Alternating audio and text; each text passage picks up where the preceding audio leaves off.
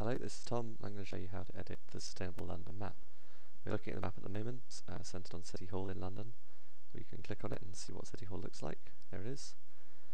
Now, before you get into editing it, particularly if you're not familiar with OpenStreetMap, do start by having a look at the Adding to the Map page. There's a page that introduces you to OpenStreetMap, which this is based on. It's worth reading that because it can be quite confusing. It takes you through some of the background. And there's also a page which takes you through more or less the contents of this video, but it's all written out with pictures, so you can go back to that if you are unsure what you're doing. So once you've read that, come back to the map and find the area where you want to add some feature, and there's a little link down here which says edit. Now if you're zoomed right out, that won't do anything.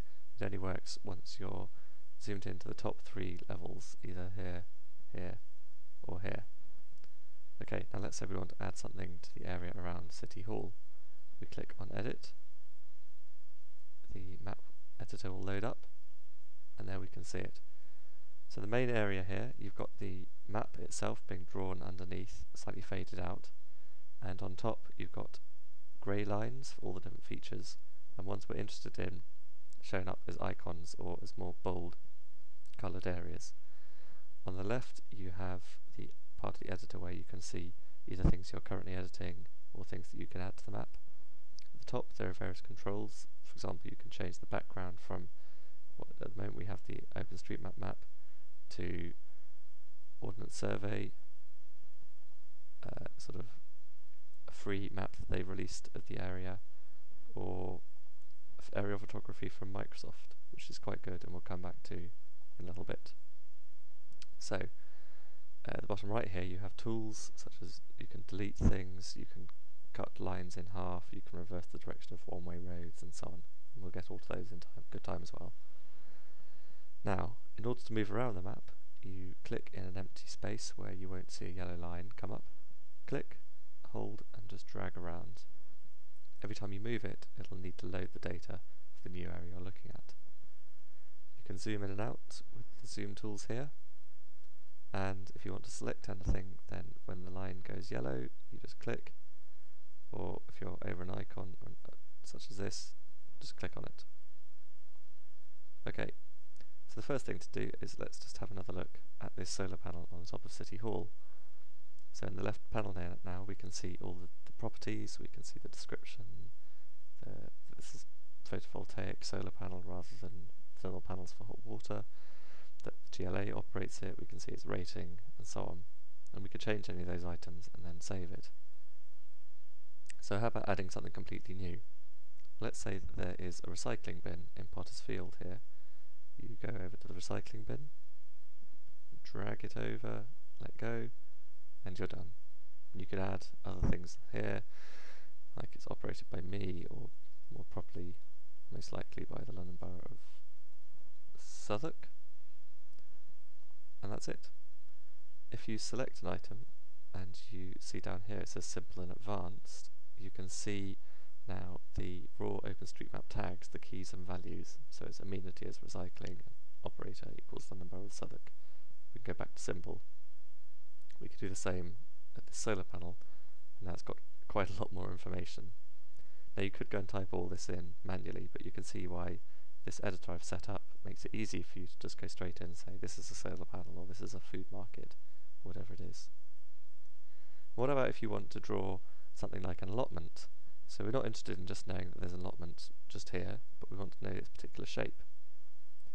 In that case we need to start drawing it. Now often with things like allotments it's quite handy to use this aerial photography that I mentioned. So if we go and switch on the Bing aerial photography, give it a moment to load, the first thing you'll notice is a very annoying feature that it's all slightly offset. So these footpaths here are not quite where the aerial photography is, so you have to sort of bear that in mind that it's a bit inaccurate. But there is an allotment just here. So what I sometimes do is I'm going to draw on top of this allotment and then move it into the right place.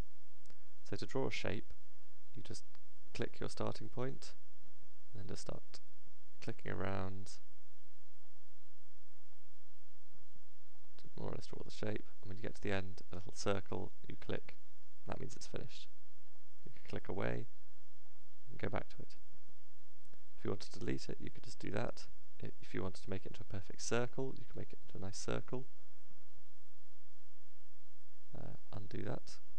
You could also make it right angled if it were a building, for example. And you could, well, all sorts of things you can do with those tools. Now we need to say it's allotment, so we go over here and we click on the drop down. It's food and it's an allotment, and it's the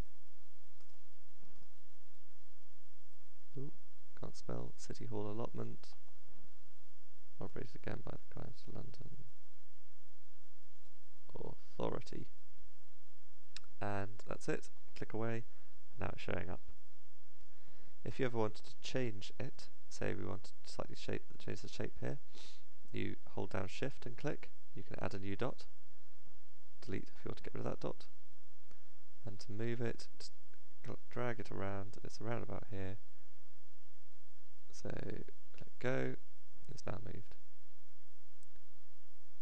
There's lots of other things you can do. If you want to know how to use all the features, then click on Help, and you can read through this, and it will tell you various different shortcut things you can do as to how to connect and disconnect different features and so on.